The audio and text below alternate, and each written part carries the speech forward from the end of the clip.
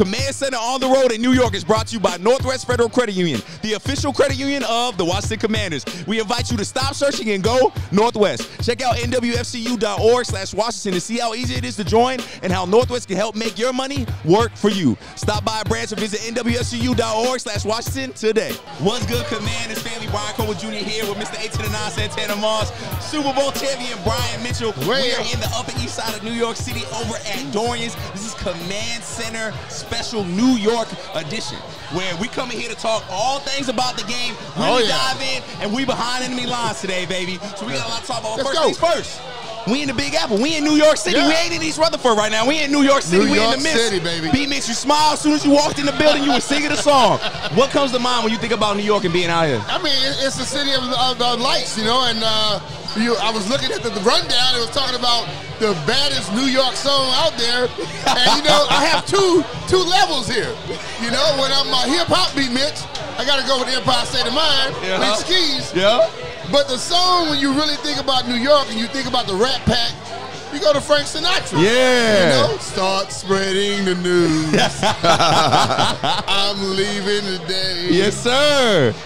I want to be a part of it. New York, New York. Yeah. That song resonates. You know, when I was here, you could hear it in any type of place. People always discussed it. And Frank Sinatra is one of the smoothest dudes ever, you know, so I think about that as well. But New York, like at least Ski said, if you can do it here, you can do it anywhere. Yeah. Well, B-Mitch said Frank Sinatra is one of the smoothest dudes ever. But one of the smoothest dudes I know, Mr. 8 to the 9 Santana Moss, baby. Now, your feelings with New York a little different. You got drafted here. Yeah, I got drafted. Your brother played out here, so you got a lot of experience with New York. Talk about that a little bit, about how you feel about this city when you pull up. Well, just from my experience alone, having the experience, I left on a good note. You know, I left putting some good stuff on film. I went out there, I torched the field when I was healthy. Yeah. But my feelings coming into New York, it wasn't the same. You know what I mean? Being a young 18-year-old, 19-year-old, I think I was actually probably 20. Yeah. I got a chance to come here for a Big East senior breakfast gathering from all the different colleges in our division. And I didn't like, you know, my visit. It was jury, it was nasty out, and I was like, man, get me out of here. And one of the guys that played with me, one of the guys that played with me, he was like, bruh, shut up. You're going to be here next year. That's crazy. And lo and behold, I was here. And I'm like, all I had was him in my mind when I got drafted. Like, you talking about getting drafted and kind of like having a stale face. It wasn't because of New York itself. It was just like, someone told me this, and I had other things in the back of my head. So, but just to put all that to the side, when I got up here and finally started playing, it was great. And the thing that B-Mitch just talked about, if you can play here and play good here, play anywhere. So when I was able to leave and get traded, I knew I was gonna go dominate wherever I was going because I went through hell here. These fans make you get up every Sunday and go out there and give it your all because they're not taking nothing less. So I tip my hat off to the fans here for that. I tip my hat off to everybody who I can still call and when I come in town because they showed me love then, they still show me love now. And B-Mitch gave us a couple songs, a couple New York tunes, right? You got us. I know you're not about to sing. But you gonna give us a tune or something? So he said one of them. Empire State of Mind. And then one of my favorites, it's not like typically a song that people go to for New York. But Fat Joe, he was one of my favorite rappers up here. The Lean Back song was like the thing up here. Lean back. Lean back. So I got to give him a shout out for that. And also, Jim Jones and them boys up here with Ballin' and stuff like that. Like some of those songs resonate to me just from the time I was up here. Yeah, man. A lot of history out here, I know we talk football. When you think New York, you think the Rucker Park. They try to say this the Mecca for basketball, but I'm not too sure. Being a Cali kid, sometimes I like to think Cali's the Mecca. But you know when you're talking football, so let's get right into it, right? We got the New York Giants. They're 1-5.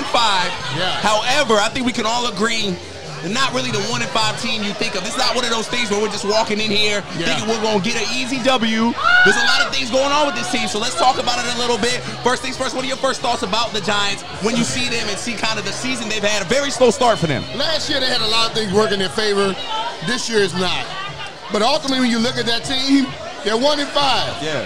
They lost to 5 playoff teams from last year. Yeah. Their defense is not bad. You saw them take the Buffalo Bills to the brink. Yeah. Their offense has lost a lot of people on the offensive line, and when you lose your offensive line and you don't have much to go. Yeah. Their quarterback is banged up now, but they still have that dude, number 26, Saquon Barkley. Yep. You saw in the last game they played. Yeah. They were losing. You know, he wasn't playing that well, but then all of a sudden 32 yards, 26 yards. The dude still can get it, but we're going to have to play. This is the type of game I think you can get caught up thinking like, oh, they wounded. But one thing you heard about the jungle and anywhere else, a wounded animal is the most dangerous animal you can get. Amen. You got to be worried about them. Yeah. Well, I think we can't get caught up because coming into this game, they got our number. You know, we haven't beaten these guys in a long time, and regardless of how beat up they are, they circled us on their schedule like this is when we get right. This is the get right game. Yes, it is, so we have to have that mentality, man, that these guys have been a bully. Yeah. You know, we talked about this in Philly. We went up there and handled Philly before. They weren't much the bully, but they was the bully of our division because they went to the Super Bowl and they kind of pretty much the team to beat. Bingo. Yeah. But these guys are really the bully out of this division. The Giants is the team that plays with us, do what they want to do with us. So I'm hoping to see our guys come energetic with a different mindset and knowing that, look, I care less of what their record is. We got to take it to them. He talked about their offensive line being in shambles. Yeah. That's one of the reasons why who they are right now. Defensively, they flying around. They getting after the football. Then you look at the offensive side of the ball, Saquon was hurt a couple of times too. I mean for a few games. So you get him back now healthy. You got a healthy Saquon. You find a way to say whoever's going to be your quarterback, Daniel Jones, Tyrod Taylor, both of those guys are capable of going out there having productive games. You got Slayton as a receiver. You got Waller as a tight end. You have the guy Donwell Jones or something like that, or Williams or something like that. Number 17. Phenomenal receivers, slot receivers. So they have guys just like us that can go out there and get the job done. So we got to take it to them. And you mentioned that offensive line, and you mentioned Saquon Barkley as well. Offensive line hasn't been great. However, Saquon misses 3 games, comes back last week, gets 96 yards on 24 carries. So he ain't hurt no more. His ankle's fine. The boy's good, right? Boy can play. And we've seen how we've kind of gone against running backs. B-Mitch, I'm going to start with you. Saquon Barkley, what test does he bring to us with such a strong rushing attack that he brings with these Giants? Well, the thing about him, he can go the distance. So you have to rally around him and get to him early. I can recall playing back in the day against the Giants, playing against Dave Meggett. Dave Meggett was a little jitterbug. If you didn't get him down early, he's going to hurt you. You know, he would hurt us in many ways, running the ball, throwing damn touchdowns, all kinds of things. But Saquon Barkley can not only hurt you in the passing game, the running game, he can also hurt you in the passing game. He'll take a screen and go 75 on you. We've seen it in FedEx Field. We've seen him do things to us here in this stadium here. So we have to be a defensive-minded team that's going to rally around. One guy can't get it. Have other guys flying to the ball. First guy, wrap him up. Second guy, you come. We have a tendency to try to rip the ball out with the first guy. An NFL running back is going to, you rip the ball, he's going to keep running. Okay? So we can run down the field for another 10 yards while you're ripping at the ball. You wrap me up and somebody come hit me, now I got to be concerned about the football. I mean, Saquon is just one of those guys. He's a difference maker. So, like I said before, this team coming hunting. They ready to go eat against us. And we got to be the bigger guys. We got to make sure that we bring it to them. And it's not just Saquon Barkley, right? They got Daniel Jones back there. However, Daniel Jones is not expected to play. We don't know for sure yet. We're He's not still sure. Questionable, but they're saying on ESPN that it's a very long shot. He had a neck injury. He hadn't been hit yet. And they are saying he's not cleared to get hit. With a neck injury, I don't think. If he hadn't practiced, he ain't going to play.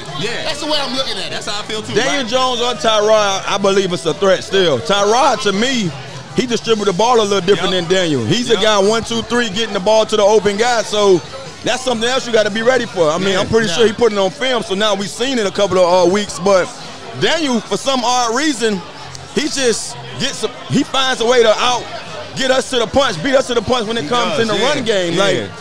everything breaks down for Daniel. Guess what he does? He finds 15, 20, 30 yards with his feet. So I'm not sure what's going to happen come Sunday when it comes to which quarterback up, but I know Tyrod is a guy, too, that you got to be mindful of because he's a guy, you saw him last week, he getting rid of that ball to the open guy. Yeah, he is, and when he scrambles to find the guy that's down the field instead of running with the football. Right, and Tyrod Taylor, savvy vet.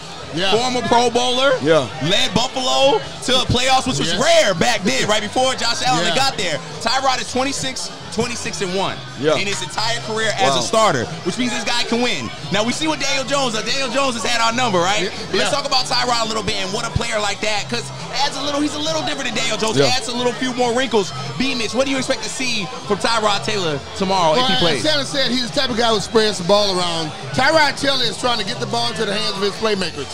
He's not a guy that's trying to go out there and run around. Now, he's very capable of running around. But when he scrambles, he keeps his eyes down the field. And I think the thing about him is this. You're caught up with the Giants when their quarterbacks break the pocket, Daniel Jones, he runs. And when you look at that film, you're going to see a lot of that with Daniel Jones. Tyrod Taylor, on the other hand, when he breaks the pocket, you have to be hesitant. Is he running or is he going to throw it? So if you get caught up with Daniel, you're going to attack him, he dump it over the top. He's a guy that, he don't necessarily win the game for you, but he doesn't lose it. Which means now the defense has to make all the right moves. Right. He said he hit it spot on. He's going to make the right decision. So just know that he's not looking to get outside the pocket at times. So what we have to do is keep him in it. You know what I mean? Make sure we condense the pocket. Make sure those guys inside. Look, we're talking about offensive line play. Their offensive line is in shambles. So this should be our game that we hunt. But also with our defensive guys up front being mindful that they can go hunt, also got to be disciplined. You have to be disciplined. Make sure you're not getting too far outside of your lanes trying to get that sack because you got a guy, like I said before, capable. When he breaks the pocket, he looking for that open guy. And that pocket might get broken a lot because Daniel Jones is the second most sacked quarterback in the NFL. Y'all know who the first one is? Sam Howell. Sam Howell, unfortunately, right? But we're going to focus right now on Daniel Jones getting sacked. And so Tyrod Taylor, clearly, like you said, offensive line's in shambles. How does our defense counteract that and capitalize off of such a weak offensive line? Tan, I'll start with you. I think this got to be disciplined, like I said before. Not go out here thinking that I have to go out and do something myself. Play within the scheme. You know, one of the things that I see that when we play well up front, it's because everybody is playing off each other. Communicating with each other, letting them know, I'm going to play off you, you play off me. Don't go out there and say, I'm just going to go out here and run wild and try to get a sack, and then boom, you had a gaping hole here, you left open, and they take advantage of it. So I think our defensive guys up front have to be disciplined, play within the scheme, and I believe that some of the coverage that we're going to present is going to allow them to get those sacks. You know what I mean? Some of those coverages is going to open up. I think our defensive secondary a couple of weeks ago had put so much bad stuff on tape to where they had to correct themselves. Saw them last week on a different approach. They got their hands on 3 passes. So now coming forward, that builds their confidence up. So now I'm pretty sure that Jack Del Rio's not going to lead these guys out there knowing that a few weeks ago I left them out there by themselves. He had more favorable coverages where our defensive guys up front could go out there and hunt. You want to add to that? Well, I think I agree with Tanner solely. It's about being disciplined. Okay, they have guys playing positions that don't play them all the time. They will make a mistake. So if you're playing discipline as one unit, you're going to look into more things than you would if you go out there on your own. So this D-line right here, I know that people are questioning them. They are questioning them definitely because we watch games. We look at certain guys take over football games.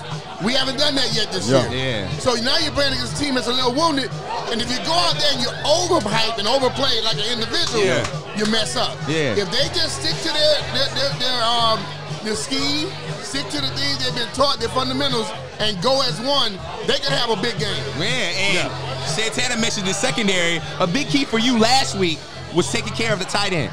Had the Jonnu Smith, we had Kyle Pitts. I think he did a fair job. Now we have a Darren Waller, who's essentially a receiver, right? He's just a big receiver, and he's a big dude that's fast. He's not as fast as those other dudes, though. Not as fast as other dudes, but he can still make it. And he was one of the top receivers not even too long ago when he was with the Raiders. How does our secondary and our linebackers, how do they build off of our already strong week that they had last week? Last week you saw when you're watching Cody and also Jamin, when those guys go out there and get their mind right, get in the right mindset, they can run with anybody. Yeah. And I think that's all you got to do. You have to remember what you did last week and try to build off of that. Yeah. Not come out here and, now I'm good. Now I'm going to go show them how great I am. No. Go with the same mindset you had last week and be in his back pocket. Yeah. You know what I mean? Jamin was in the dude's pocket and got the interception. All you have to do, if he's the guy and he can't outrun you, go everywhere he goes. He can't lose you. You know, and then you make that play when it comes down. Yeah. Talking about Waller. Waller's one of those guys that I've been watching him closely because you see he got a big contract to come over here. Yes, he did. But he hasn't been comfortable yet. You know, you can see it in his play. Yeah. They're forcing it to him, trying to see the guy who they saw on the other team, and he haven't showed up yet. So I think you got to continue to make him uncomfortable. You know what I mean? Yeah. Put hands on him a lot, press him, be in his face, because he's playing like as if something going to, like he's faster than everything else. You know what I'm saying? So I've been watching close. I've been keeping a close eye on him.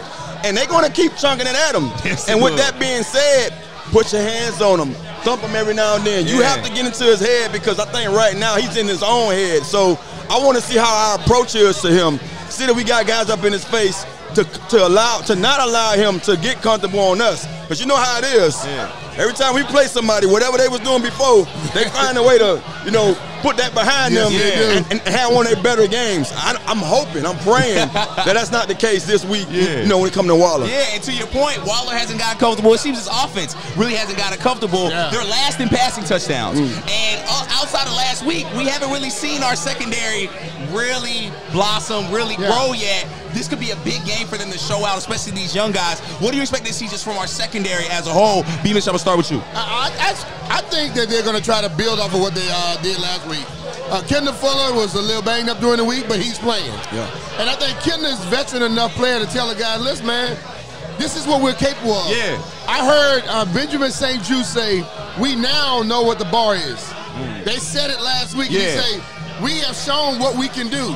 This is what we should expect. I am with him 100%. Once you show what you're capable of, now that's what you need to expect to do. Not just us as fans, but them as individuals. And the fact that a player said it tells me that all week they were preaching that.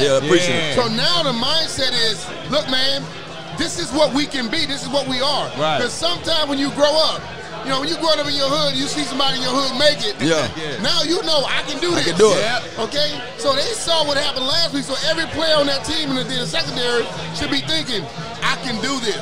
And you got some guys up front that can also enhance that.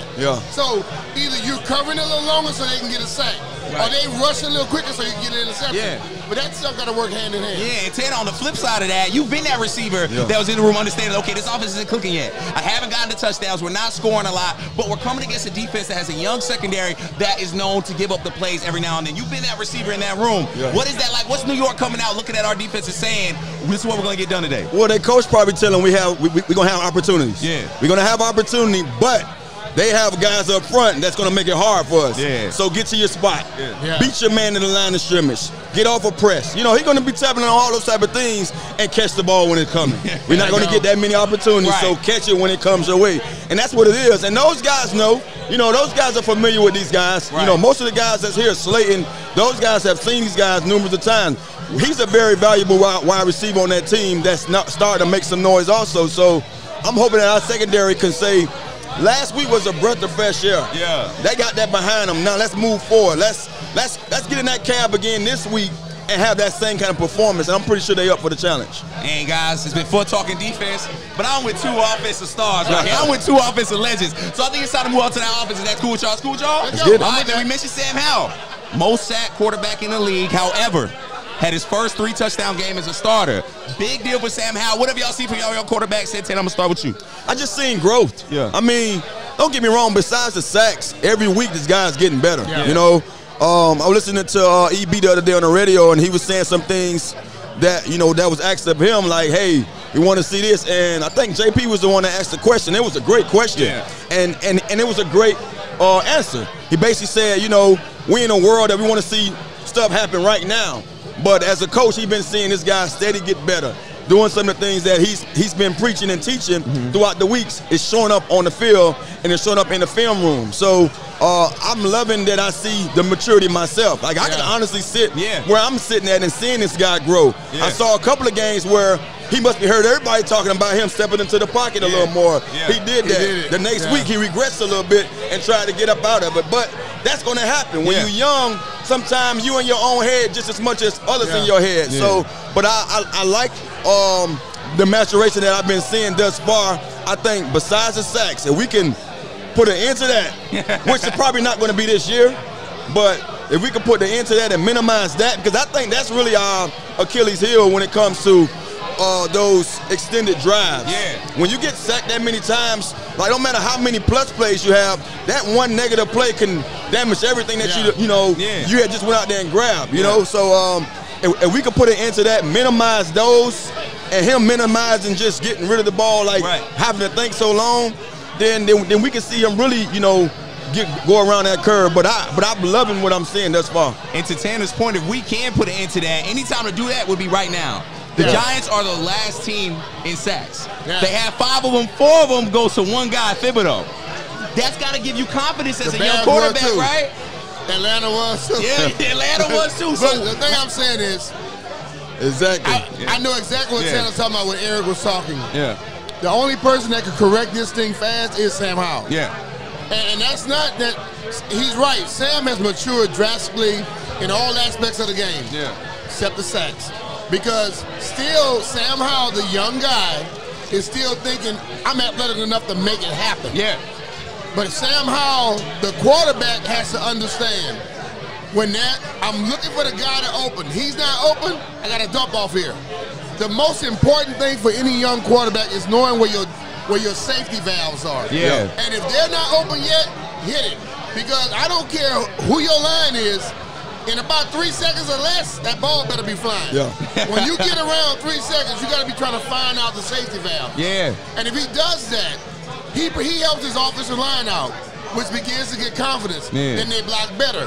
Then all of a sudden now he can hold it for 3.2 instead of have to get rid of it at 2.2. I think that's the whole thing where he is still, I know what the coach is telling me, but I know I'm good enough to wait and try to make something happen. You're not in college anymore. That guy that you can outrun, you can't outrun the guy this time.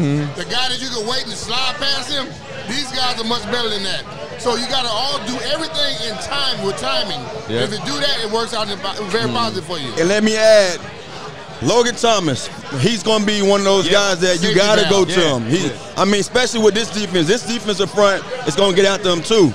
Logan Thomas should be one of those guys that he get very comfortable with in these future games because you got him right there. He's a big guy. You can't miss him. You can throw it high, wherever you want to throw it at. He has a huge catch radius. So find Logan Thomas early and often and get in the rhythm with him because he's going to be the guy that's going to be able to allow you to get out of some of those situations. And another safety valve, which we didn't really talk about a lot coming into this season. We talked about Terry, we talked about Jahan a lot, but the safety valve has been Curtis. Curtis Samuel has kind of shown, especially touchdowns-wise, that he's the unsung hero right now. Curtis is the unsung hero, so let's sing about him just a little bit. Tan, I'm going to start with you. Talk about Curtis Samuel, what you seen from the young Brooklyn kid. We in New York, right? He's Brooklyn's finest. Talk about what you seen from the young kid. I mean, he's a Swiss Army knife. I mean, what can he not do? You know what I mean? What can he do? You know what I mean? He's a guy that I don't even necessarily want to see him do anything but just get the ball in his hands. He finds a way to make something happen. And I was laughing watching the game last week because I'm like,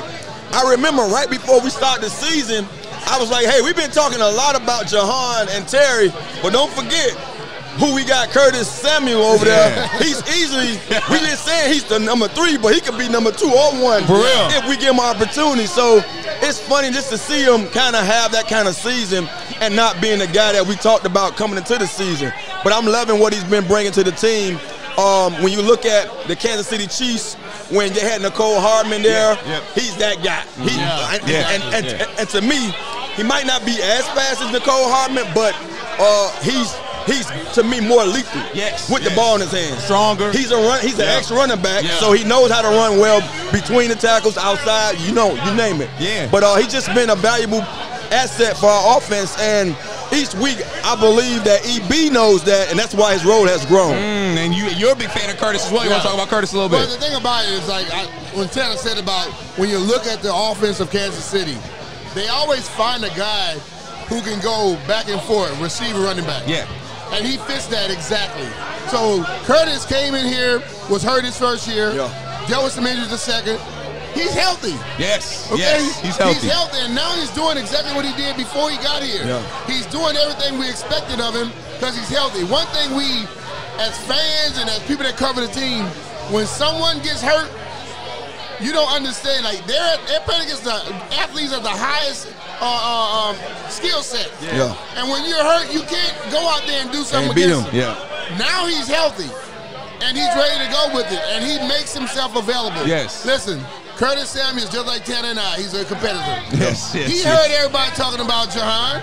He heard him talking about Terry. Yeah. Although that's his boys, hell, what about me? Yeah. So he's making sure he get open. Let me get in on the action. Straight up and down. Exactly. Yeah, because he's not only healthy now, he's hungry. And another guy that's healthy and hungry this year and that's really came out going, Brian Robinson. Yeah. Granted, he's only had 20 carries the last 2 games, but now he's going against a Giants team that is last against rushing offenses, right? They've given up over 120 yards in every game they've played. Brian Robinson hasn't gotten the ball as much as we'd like. I think that's a lot to do with the way that the games have gone. What do you expect to see from Brian Robinson? B-Mitch, I'm going to start with you. Brian's going to run. He's going to run hard as he always does. But they have to have success early. Okay, and I say that because when you don't have success early in the running game, you end up getting in 3rd and long. Yeah. And then that's the hardest down ever. And then the other team starts, if they move up downfield and get scores, your offensive coordinator going to say, okay, I got to start catching up. Brian Robinson is going to run hard. Yeah. They got to just give him a gap. You saw last week he got the ball in the screen pass. The dude was standing at the 2-3 yard line. Brian was like, okay, you're going to stand there, I'm going to take you in the end zone. Run through you. I expect that from him. And then you look at the young buck, Chris Rob. Chris Rodriguez come in, he averaged 7 yards a carry. He is another one that I know that they love and they want to see. So they got to go out there and make sure early they get some positive yardage to make the coach want to constantly run it. And then all of a sudden, you get that balance. I think the Giants will have a problem there. Yeah, I think the more we possess the ball, like if we extend drives, then we have more opportunities to go out there and shove it in his arms, you know what I mean, or put it in his belly. When you get in those games when you're behind, it's hard to say, let's run. You know what I mean? So we find other ways to kind of get to the run. Screens or finding ways to get those guys outside the backfield so they can catch the ball. But if we get in front of the chains a lot and often, then you will see a lot of B-Rob. And I'm hoping that's what I can start seeing now that it's getting a little cool out. You know what I mean? That's the kind of ball you want to see. You want to be able to do both. Because we're going to be pass happy. You already saw that. But we also have been waiting to really say, we have these backs back here that any moment now we can just stuff it in their bellies and they can go do what they do. So I'm hoping as long as we continue to possess the football, convert, move the chains, then we can rely or see more opportunities to run the ball. And you talk about not playing behind. The Giants have not scored a touchdown in the first half this season. Lord, don't bring that up. Let's keep it that way. Why are you bringing that up right now? So ideally, you see a team like that and you say, okay, this is the time to get out to that fast start, kind of like we did in Atlanta. Are you guys expecting a fast start when you guys have been players? Y'all know teams. Y'all see these stats. Do y'all say, okay, this is a team right here, we gonna come out and just give it to them right away? Well, you want to do that because the same thing that teams have done to us, got up on us, then they start running the football. Because we have to take the chance. If we can go out and get up on them now, no one would have to ask about, well, why didn't Brian get the ball? They'll start feeding the running game. Because when you get up on a team, what do? They're trying to get to the quarterback. They're blitzing. They're taking chances. And if you run the football, you can break one on them. I want to see us get up so now we can show it. Look, most teams that run the ball effectively, they normally have a lead. And they run the ball to make sure that they're going to take the time off the clock to limit your opportunities. If we can do something like that, then we can see what this offense is truly about. I mean, most of us go to, we're waiting to see that game plan, that first 15, so we'll know. You can kind of almost know what's going to happen when you watch that, when you look at that first 15. when you get that script on the offense, you're like, oh, okay. Yeah. Okay, I see. Yeah. I feel where we going right now. You know what I mean? Or if I see my number 4 or 5 times, oh, man, I'm finna get busy. So I'm hoping that first 15 is very favorable for our guys to know that, hey, man, we can do something with this. We know what these guys' weaknesses are. We know what these guys are capable of. With this first 15, it favors us to have a productive first quarter of play. So that's how you really kind of could go into the game and judge or gauge if you're going to have that kind of fast start. Yeah, and we're hoping for a fast start. Fellas, I've had some fun with y'all here. We're out at Darian's over in the upper east side of New York. We where the money's at right now, you know. But before I let you guys go, we got the game tomorrow. We're going to be out on the field. We're going to be behind enemy lines when we play the New York Giants out in MetLife. What is the key to getting that win, getting a second consecutive road win? B-Mitch, I will start with you. What's the key to winning? The key is to go out there and don't help the Giants. Yeah. In every game we lost to them last year and we tied, we helped them. We had penalties at the wrong time. We turned the ball over at the wrong time. We allowed them to come and have a sack fumble at the wrong time. Yeah. We have to make sure we just handle our business. I'm at the point now where I've seen enough good from this team and the bad to understand if they play their best game, they win the football game. Yeah. If they go out there and mess around and help the other team, they lose. Yeah. So if they could just go through the game and don't do anything that help the Giants, they win the football game. I mean, we on the road, so I say this every week. No matter what I'm talking about, I always talk about the turnover battle. You got to win that. We on the road. It's more pivotal that we do that on the road. But also, with that being said, is something that key that B-Mitch just talked about is on paper we better than these guys. Yeah. So enough of us talking about Giants having our number. Yeah. Man, when are you as a player going to get into your head that, man, I care less about what they done. Yeah. It's about right now. Yep. So go out here and punch these guys in the mouth and be that team that you can be. Yeah. We haven't played our best game yet, offensively or defensively or special teams wise. Why not tomorrow? Yeah. Be that guy, be that team tomorrow. Yeah. Play your best in all 3 phases and show the Giants that not so fast.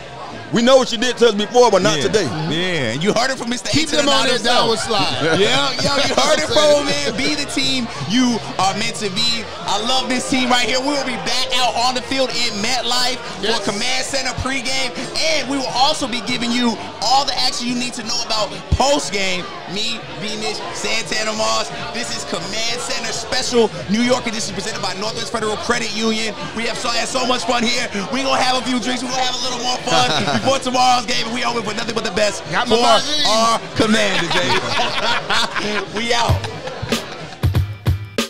Command Center on the road in New York is brought to you by Northwest Federal Credit Union, the official credit union of the Washington Commanders. We invite you to stop searching and go Northwest. Check out nwfcu.org/Washington to see how easy it is to join and how Northwest can help make your money work for you. Stop by a branch or visit nwfcu.org/Washington today.